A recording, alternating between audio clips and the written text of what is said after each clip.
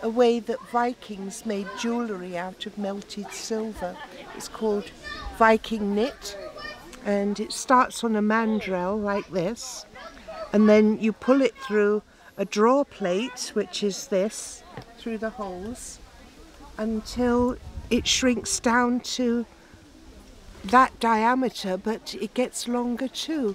And they found these in Viking graves in York in England.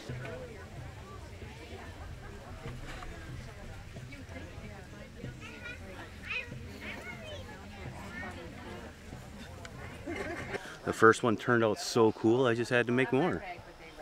So you'll wrap this through. But in the summertime, if one of our boyfriends was trying to find us, they'd be like, just look for the Christmas lights, maybe turn them on in the middle of July. Water?